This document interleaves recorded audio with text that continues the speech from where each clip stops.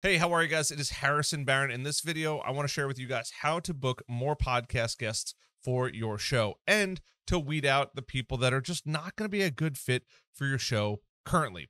This is information that I wish I knew when I first started my podcast, and currently it is in the top 3% in the world. And had I known all of this, not only would my show have grown even further and faster, but it would have made getting guests significantly easier for my show. So I want to share with you the information that I wish I knew back in the day. Now, if this is something that interests you, hit that subscribe button and that like button, and you're going to want to watch the next video, because in that video I'm going to be covering an additional way that I never thought possible on how to go find good guests and get them on your show. But what I really wish I knew was a simple Google form. Now, you might be thinking, well, that's so simple, I can go build that in 30 seconds. And that's where you're wrong. It's the information on that Google form that is going to make a massive difference on your podcast. And it took a long time to realize this, because when I first started out, I was probably just like you. I'd go out, I'd either find somebody, or people would be messaging me and I'd be asking them a bunch of questions, trying to vet them. And it turns out that that wasn't the worst method in the world, but knowing what I know now, there is a much, much, much easier method to go out and book podcast guests on your show that is more than likely going to be the perfect guest for your show. So we're going to jump into my screen here, and I want to share with you guys just a basic little form. And I want to just put in your mind the capabilities and possibilities that this could possibly have for your podcast and booking guests. So right off the bat, the first thing you're going to want is, and now that I'm looking at it, I did put email in there twice. You're going to want email, you're going to want their name, and you're going to want their phone number. You're going to want to at least have a way that you can contact them, a way that you could send them information, and a way that you could start to begin to build questions around it.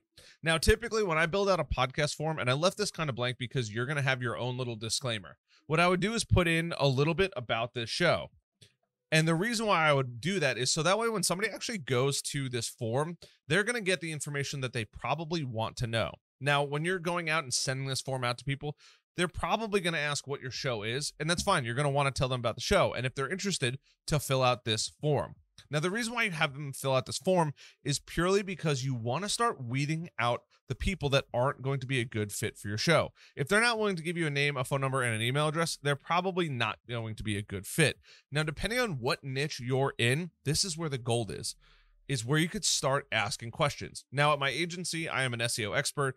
On my YouTube channel here, I am a podcast expert. So what subjects are you comfortable talking about? You don't want to make it a multiple choice, although you may, if you have a certain niche that you're currently creating for it. Maybe you have, I don't know, niche one, and then so on and so forth, right? You could have niche two, as that already made niche 2, or option 3, option 4, option 5, and so on. Now, that's really good if you're talking about finances, whether it's personal finance, business finance, loans, whatever you decide to talk about. If you're in healthcare, right, what kind of healthcare you're in, what kind of niches you want to talk about in healthcare. If you're in podcasting, how to make money podcasting, how to start a podcast, or maybe it's YouTube. Hey, I can talk about recording equipment. I can talk about channel analytics. Whatever it is, you could start to come in here and start to fill out what subjects are you comfortable with talking about. This is, first of all, the best information that I wish I had, because it gives you a starting place for any podcast that you may book. Next is going to see, you can put in your additional information. So this is more questions that you're going to probably want to know about your guest. What kind of interests do they have? Do they have a following? How big is their following? What are their social media accounts? All of these questions are going to be very, very important, because you're going to want to know this. You're going to want to know, hey, what is your social media accounts? What is your social media following? Is it a competitor trying to get on your show and they're trying to disguise themselves? The more questions you ask, you're going to start to weed out people that just want to kick rocks.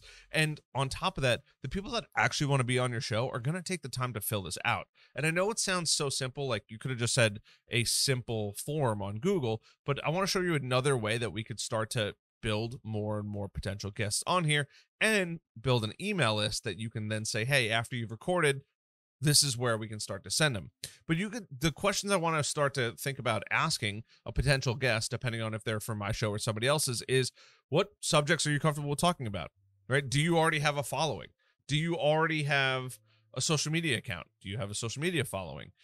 What are you looking to promote is a very good question because everyone is looking to promote something. Now, it may be they're just looking to promote themselves, which is fine, or they're looking to promote their business. What offers do they plan on mentioning during the podcast? Now, a hungry or very thirsty salesperson is going to say, well, I want to talk about my SEO course and I want to mention it, right? Well, I do have an SEO course. When I was a guest on many podcasts, over about 150 or so, I never mentioned it, or at least it was the last thing that I ever said. And it was only after the host specifically asked me, hey, by the way, what do you sell, or is there anything that you want to promote? Yeah, I talk about podcasting and I talk about SEO, and this is what I want to mention. By the way, you can go find me at harrisonbarron.com. That was typically how I signed off. But when they are very eager to put it on there, it does allow for that person to kind of show their true colors or true intentions of saying, I'm really only being on the show, not to add value to your audience, but because I want it for selfish reasons. And that's typically somebody that you may want to avoid on your show. But you could keep asking questions over and over and over again. One of my favorite questions is actually, who's my favorite superhero? And what I do, very interestingly enough, is when I go through and I ask who my favorite superhero is, I typically hide it in the about the show area where I'll mention my favorite superhero is Iron Man. I want somebody to have spent a little bit of time, at least the bare necessity amount of time, reading over the form that they're filling out to be on my show, to have read it and understand it. So when I ask them later on down the form, who's my favorite superhero, I know that they actually took time out of their day to read everything on here. And I'm not looking for the most detail-oriented person. I'm looking for somebody who just took the time. I'm not putting a ton of information up there. They're getting on my show. They're getting free publicity coming on my show. Why wouldn't I want to ask them a question to see if they're actually paying attention to it? And that's going to be one of the key differentiators. Now, the nice part is once you get all of these responses, it's going to format it into a nice little Excel sheet. You can then look at it and determine, you have their first name, you have their last name, you have their email address, and you have their phone number. Do you want to book an intro 15-minute call? And I highly, highly recommend doing this. Now you've weeded them out with a nice form. You're setting them a quick 15-minute introduction call that they could pick on your calendar, something like Grammarly or HubSpot, not Grammarly, something like HubSpot or Calendly. You can go on there, create a free account, and you could just book 15 minutes. Hey, book 15 minutes on my calendar. Boom, they click it, and they book that first 15-minute call. That call is just simply an introduction. Hey, I just saw that you want to talk about this. Tell me a little bit about your experience in this. What else do you want to talk about? Is there anything that you are trying to promote? You can go through this list, see if it's consistent, but also see if they're actually interesting to talk about. Somebody could be extremely interesting on paper, but when it comes time to talk to them, they might be kind of boring. And I know that that's a bummer to talk about, and it's not always the most fun, but that's reality. People can look really, really good on paper, but until you sit down and get to the brass tacks, that simple conversation of knowing whether or not they are who they say they are, and they are as good as they say they are, and if they're comfortable being on camera and being recorded, that is when you're going to start making the most impact for your audience, who is the, without a doubt, most important people out there. But secondly, you can have a really good conversation with your guest. Now, depending on how long your show is, will also vary and determine how long this form is. My shows were between an hour and a half to about 3 hours long for the most part. And because of that, I would ask a good handful of questions. What topics would you like to talk about? After we cover the initial topics, what additional topics are you comfortable with? What topics are you uncomfortable or would prefer I do not ask you about? They're going to share some very personal information in there. And depending on what they fill out, will determine whether or not, one, I'm even going to bring it up in conversation in my pre-interview, but two, hey, is there something that I need to know about before I publish a podcast with you that may come back and bite me in the butt? They're going to reveal an area that might be very sensitive. And me as the podcast host, or you as the podcast host, now has to go out and make sure that whatever it is they did, right? Maybe they messed up a little bit in life. That's okay. Are they comfortable talking about it? Did they do something really, really bad and you didn't do your homework on them and they want to just mention, hey, up front, I did XYZ thing. I'm really not proud of it. I hope that's not stopping me from getting on your show. That is a real, genuine concern for some people. So if this is something that you might think, oh my God, I don't want somebody to come on my show that has a record, has done something horrible, whatever it may be, whatever your defining characteristics of somebody who shouldn't be on your show is, you're probably going to want to ask that on this form. And if they're not willing to take the time out to fill it out, you could say in your introductory call, hey, by the way, I saw you didn't fill anything out. Is there anything, if I Google your name, is something going to come up that I'm not going to be happy about putting it on my show? Remember, it is your show. You want to make sure that whatever that guest did, you're comfortable with having. They are a direct reflection of you as the host, and that is super, super important. Now, the second thing is that I want to show you is a way to do this in an area that I think is a little bit better personally, and just because you can track data. So I'm going to share my screen really quickly, and I'm going to just jump into HubSpot. Now, in HubSpot, you could build the exact same form. It is literally as simple as clicking and dragging, right? We have the phone number, and in here, you're going to be able to create new, and you're going to be able to add that information directly to it, right? Paragraph, images. Maybe you want to grab the header ahead of time. You can do that inside of here. You can go in, you can add a question, and you could just say, please upload a headshot of you. And you could ask for the bio. Feel free to get down and dirty into the nitty gritty details. 15 to 20 questions is more than enough. Even 30 questions, depending on how long your show is and how big your audience is, that may very well warrant it. And then you can come in here, you can add an upload file, linear scale, whatever it is that you decide. In this case, it would be an upload file where they're going to actually be able to go and upload it. Same thing with HubSpot.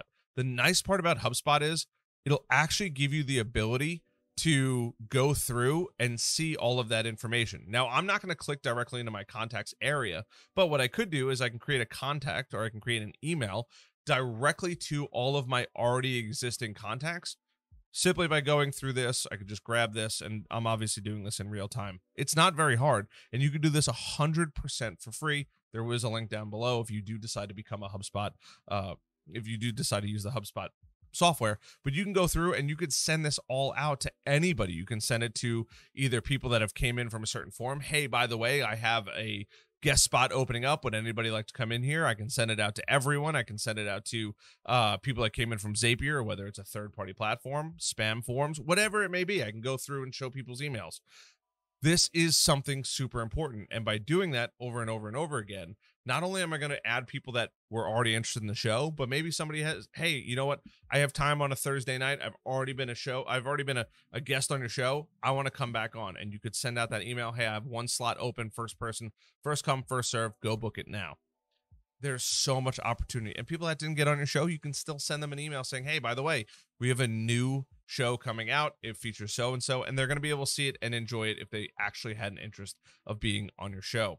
But leverage Google Forms, leverage HubSpot, collect all of that data, leverage that data as you see fit, but it is going to make a massive, massive difference in the speed in which you grow and the quality of your audience and the quality of your guests, because your audience is going to like you more for doing your homework, due diligence, and your guests are going to like you more for the same thing, for doing your homework, your due diligence, and making sure that you're getting the best guests possible, and knowing that if they're on your show, you mean business. So I hope this video helps. If you guys want to jump on my newsletter to stay up to date about the most important podcast trends and how to grow your podcast, check that out down below. And I do have an incredible video coming up on the best pair of headphones from Audio-Technica from the 20s, 30s, 40s, and 50s. You're going to want to make sure you subscribe and check that video out. It's coming out in about a week or so from the date that this video drops. I'll see you guys later. I appreciate everything. Till then.